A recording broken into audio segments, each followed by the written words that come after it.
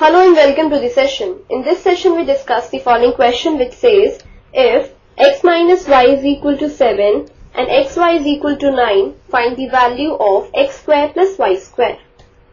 Before moving on to the solution, let's recall the identity. A minus b whole square is equal to a square minus 2ab plus b square. We take this as the key idea to be used in this question. Now let's move on to the solution. We are given x minus y as 7, xy as 9, and we need to find the value for x square plus y square.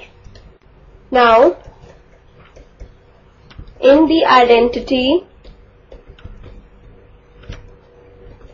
a minus b whole square equal to a square minus 2ab plus b square, we take a as x and b as y. So we get x minus y whole square is equal to x square minus 2xy plus y square. Next we put the value for x minus y as 7 and xy as 9.